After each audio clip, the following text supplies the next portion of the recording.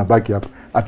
Tunangojea Mungu. Hata Yesu mwenyewe ile mafuta ilitumiwa na ule mama ya kumpaka ile mafuta alisema ilikuwa very expensive. Ilikuwa imetengenezwa kwa bangi. Mlisikia Yesu akisema hii ni baya? Uongo.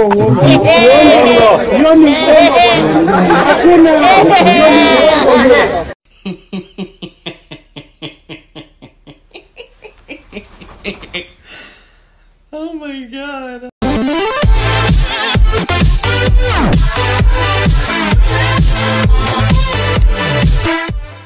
Niaje watu wangu, I hope mko poa.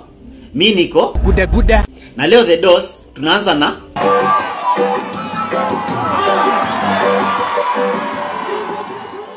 najua wengine wetu wanashanga Wajackoyah ni nani. Wajackoyah yule jamaa aliamua kuendeleza reggae after reggae ya baba alisimamishwa. Lakini bangi ni kitu ya maana, maana yake tukiwa nayo watu hawatakuwa na njaa. Kenya tuko na 44 million people. Ikiwa gunia moja ni 3.4 million, 3.2 million US dollars. Tukiuza magunia 1000 ya bangi, si kila Mkenya atakuwa na milioni kwa mfuko. Hata kwenda kukopa tena. Takuwa na bangi mingi tunauza, kila mtu wako na shamba yake. Unaweza hata kupanda bangi hapa kwa nyumba. Unaweza hata kupanda maua. Hii maua yenye inapandwa City Council hii yote sijui ni ya urembo. Hiyo yote itakuwa ni bangi. I think baba alikuwa right mwenye alisema no one can stop reggae because reggae bado inaendelea.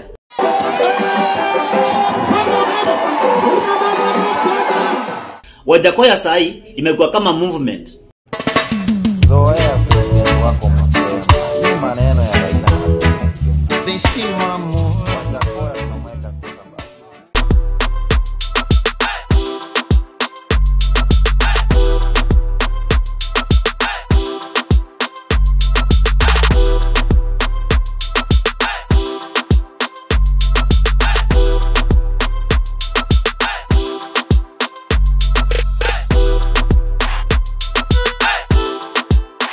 Hadi opinion polls za Githurai sasa zinaonyesha Wajackoyah na lead.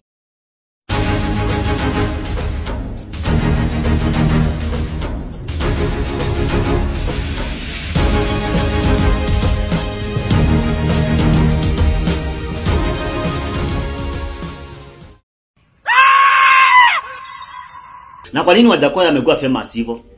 Wajackoyah amekuwa famous ya zile manifesto zake. Sera ya kwanza, mimi nimeshindwa. We are borrowing 2 billion every day. So tuonyeshe kwanza vile imeandikwa. Is it 100 billion or 2 billion? Zingine zinaenda wapi za KEMSA? But with me, I'm telling you, kuna kale kakitu tukipanda hako kakitu. 20 am nilidungiwa na Glenn akaniambia mali imefika.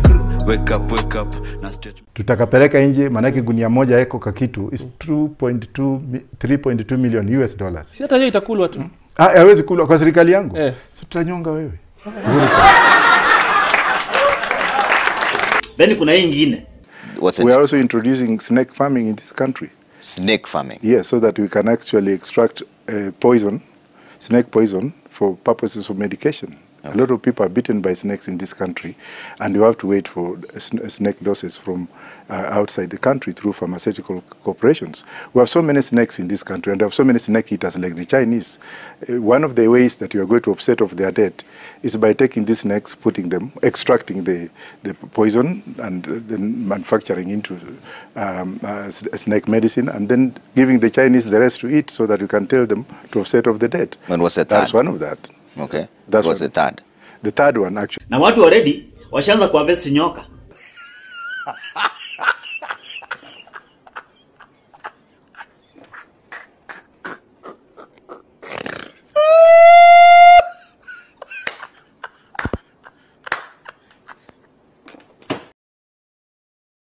Tukiachana na mambo ya bangi, Wajackoyah, tunaenda kwa hii. We want to come into agreement with the Kenya Kwisha. What? The Kenya Kwisha. Unaharibu we. With the Kenya Kwanza women, that every handwriting has been erased. Speaking of kuchanganyikiwa, sio pastor peke yake. Kuna huyu pia. Bwana Cairo, speaker of the Arambe! UDA! And then kuna Steve. Name of the Tanzanian president.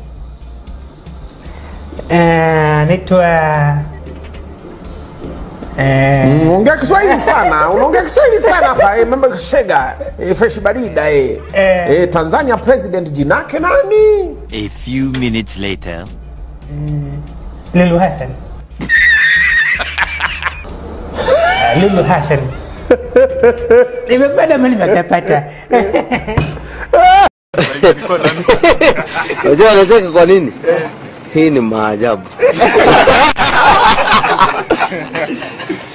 Baba juzi alitoa manifesto yake, na kwa hiyo manifesto yake alisema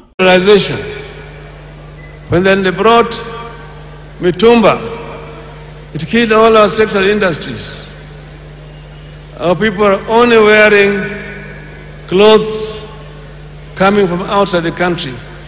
You have been worn by people who are dead.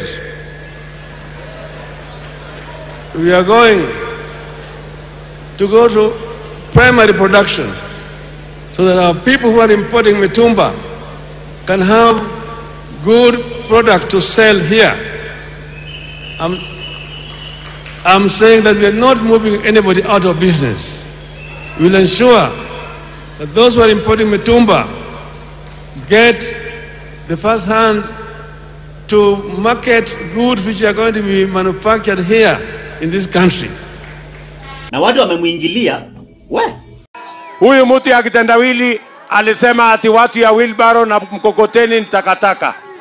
Juzi amesema ati watu wa mtumba ati wanafanya biashara na nguo ya maiti. Mimi nataka nimwambie bwana kitendawili, please. Wewe kama ulizaliwa ukifaa suit, sisi wengine tulifaa mtumba. Lakini sisi ni wa Kenya. Kwani sijui kama tunaelewana. Tunaelewana? Nataka nimwambie bwana kitendawili, wacha kiburi na madharau my friend. Wacha kutukana wa Kenya. Alafu nikimalizia, tunapatana na classmate wa Ruto, wa Raima. Ananipia mshenea vile Ruto alikuwa. Haya, hakukuwa hata na cheo yoyote. William Ruto tu alikuwa anakaanga tu nde kama bakuli hapo sa. Lakini wacha siku moja tulipata walimu wengine wenye walikuwa sharp. Wakatuchapa nani? Wakatuwekelea. Tukaimba wimbo. Akawekelewa mpaka akawekelewa sasa zile matawi ya kuku kwenye kichwa yake. Akaimba akatingiza kichwa. Vile alipelekwa what? Sasa walimu hawakuwa wanataka machezo, wanachangamuka mbaya mbovu. Huyu mwalimu anaenda, huyu mwingine anaingia, huyu mwingine anaenda. Tukachapwa mpaka William Ruto hakuwa anaongea, akaongea kutokea siku hiyo. Sasa mimi najua ya kwamba yeye ako active kwa sababu ya mafiko wenye aliwekelewa sana mpaka akakuwa active. Lakini bura hakuwa active. Ile vipoko yenye tulichapwa sasa, hata kama macho yake ilikuwa haikuwa inaangalianga vizuri, sasa ilianza kuangalia vizuri na akakuwa sasa na akili mingi na akachua kila kitu sasa yenye iko mbele. Afadhali usome kwanza vitu yenye iko mbele kuliko vitu yenye iko nyuma.